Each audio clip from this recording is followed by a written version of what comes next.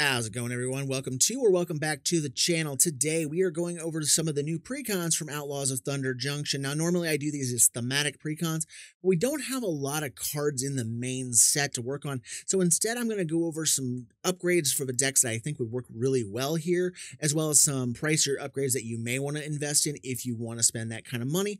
But for now, let's get into the Desert Bloom precon and talk about what we can do with this deck. So let's kick this off with the commander that we're going to keep in the deck, and that is the front face Yuma Proud Protector, 5, a red, a green, and a white. It's a 6/6 human ranger. The spell costs 1 less to cast for each land in your graveyard. Whenever it enters the battlefield or attacks, you can sack a land, and if you do, draw a card. And whenever a desert is put into your graveyard from anywhere, create a 4/2 green plant warrior creature token with reach, also known as a cactus. So what we're going to do here is we're going to create these tokens off of Yuma here. And that's why I said this is a lands deck first and foremost. You're going to be juggling lands. Now, there's a commander that I have in my collection I built years ago before all these other types of land decks with like Lord Windgrace and Soul of Windgrace ever came around. And that is Titania, the Protector of Argoth, and she's actually included in the precon itself. So we're going to bend that and try to make it work a lot better here as well. Let's also take a look at some of the new cards that are coming in here that support our theme, starting with Dune Chanter for 2 and a green, a 2/3 plant druid with reach. Lands you control and all land cards you own that aren't on the battlefield are deserts in addition to their other types. Lands you control have tap, add 1 mana of any color, and tap, mill 2, gain 1 life, each land card milled this way. So the cool thing here is it turns all your stuff into deserts. It can self-mill, which if Yuma's on the board, it looks at that and goes, okay, there's a desert got put in the graveyard from anywhere, so it's going to create a 4/2 for each of those. So this contributes to that type of effect. They also made a card for Yuma's little plant buddy there in his main card, Curie Talented Sprout for 1 red, green, white. It's a 0/3 plant druid. Other plants and tree folk you control get +2/+0, so then the tokens that Yuma makes are 6/2s. And then at the beginning of your post-combat main phase, return target plant, tree folk, or land card from your graveyard to your hand. As we're sacrificing lands and stuff, we can bring them back to our hand and replay them at the beginning of that phase and just keep cycling through our lands over and over again. Then sticking with these lands theme here, they've made a new card called Rumbleweed for 10 and a green. It's an 8/8. With Vigilance, Reach, and Trample, it costs 1 less for each land card in your graveyard. And when it enters the battlefield, all other creatures you control get +3/+3 and Trample until end of turn. So this is Craterhoof Light, but it gets cheaper for each land in the graveyard, which is fine because we're going to be sacrificing lands, milling lands, and all this other stuff. So this may only cost, 3, 4, 5 mana for an 8/8 Trampler that's going to give all of our other stuff a bunch of power and trample as well. And then there's Sand Scout for 1 and a white. It's a 2/2 human scout. When it enters the battlefield, if an opponent controls more lands than you, search your library for a desert, put it onto the battlefield tapped, then shuffle. And then whenever 1 or more land cards are put into your graveyard from anywhere, create a 1/1 red, green, and white Sand Warrior creature token, but it only triggers once per turn.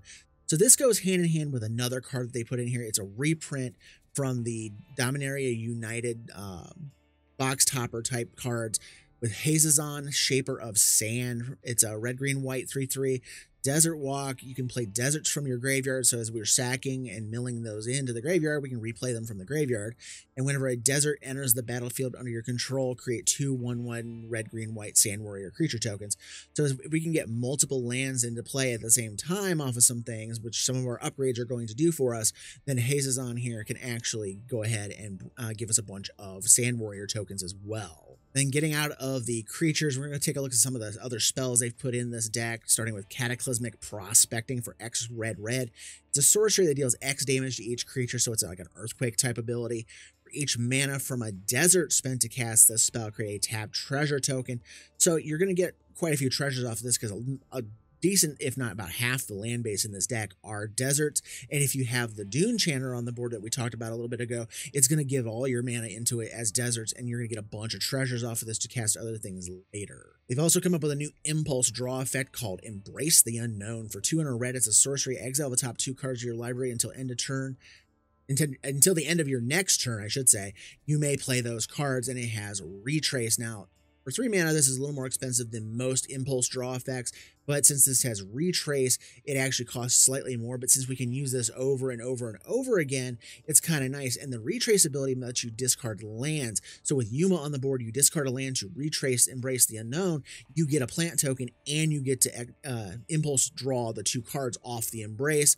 And you can do that over and over and over again. So if you're stuck with a bunch of lands you don't know what to do with, this is a great way to get rid of them and get more plant tokens off of it. And then the last new card out of the precon I want to talk about is Vengeful Regrowth for 4 green. You get a sorcery that says return up to 3 target land cards from your graveyard to the battlefield tapped.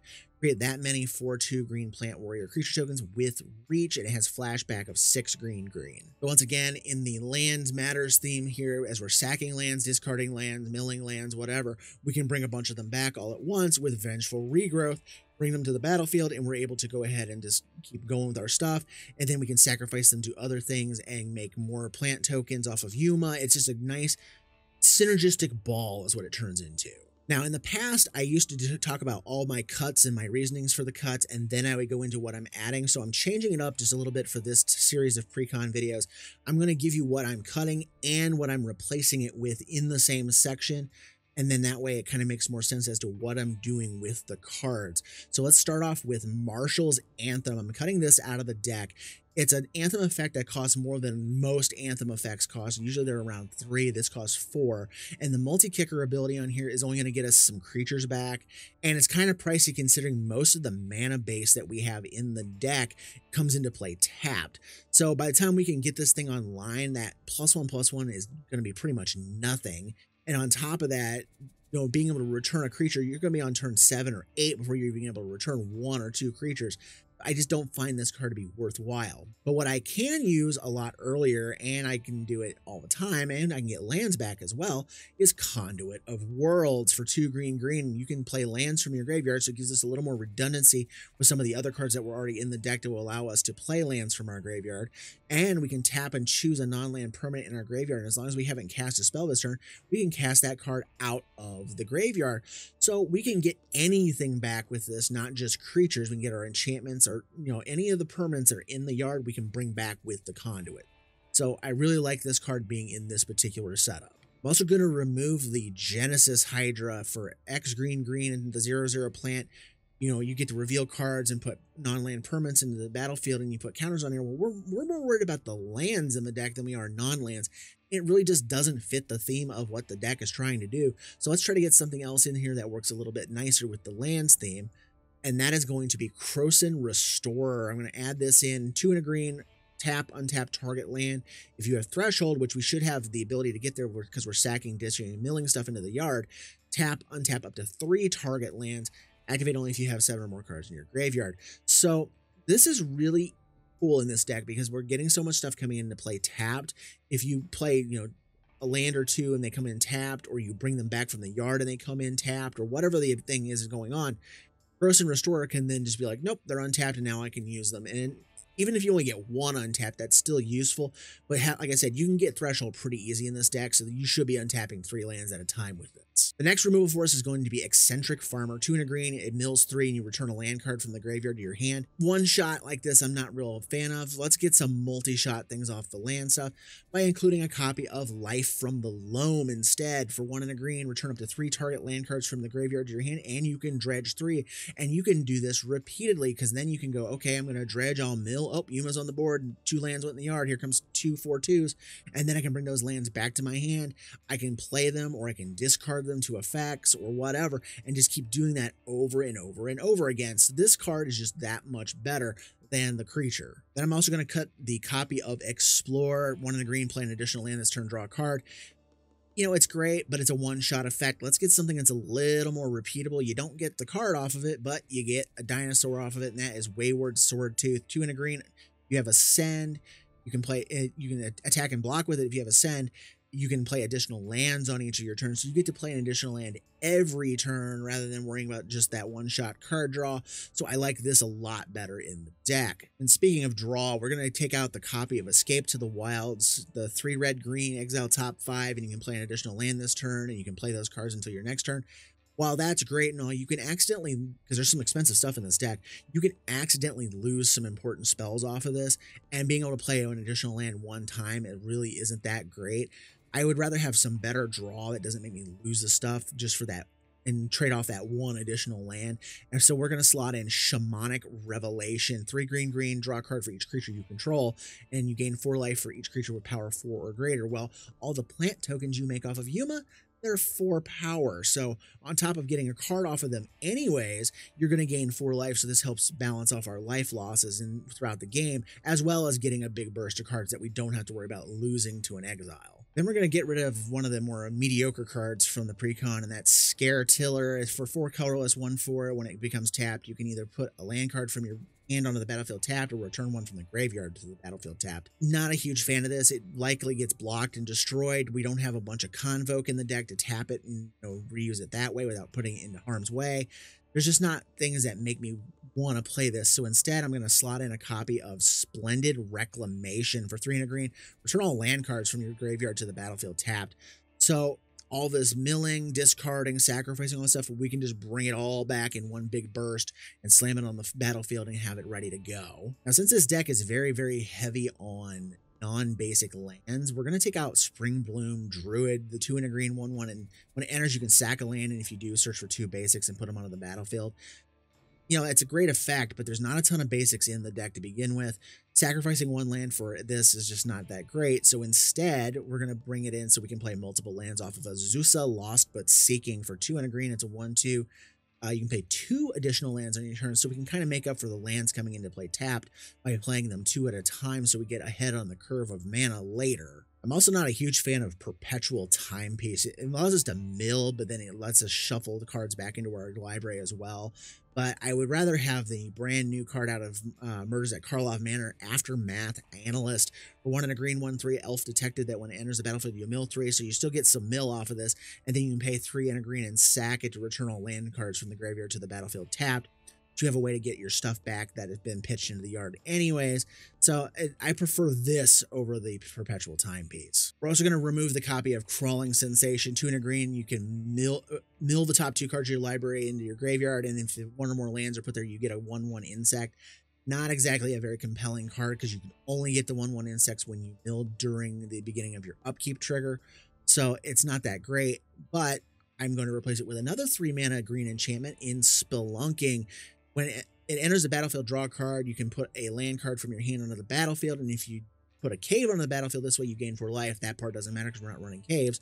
But the big thing here is land you control enter untapped. So this is a way to get around all this extraneous tapped land stuff that we have going on in the deck. It makes it so it comes into play untapped, so we can have our stuff ready to go right away. Now, the next removal doesn't have a card I'm replacing with the same kind of effect, but we're going to take out Skullwinder, 3 mana 1/3 Death Toucher that lets you return a card from your hand, but then it also lets an opponent do the same thing. I'm not a big fan of letting my opponents get stuff back from their graveyard, because if I work to get rid of it, I want it to stay gone. We're going to actually replace this, though, with Primal Vigor, 4 and a green. If you create 1 or more tokens, you do double that, and +1/+1 counters, double those instead. But it's also counts to your opponents. So depending on your playgroup, if you have somebody that's got a token deck or a +1/+1 counter deck, you may not want to run this. You may want to run some other kind of card.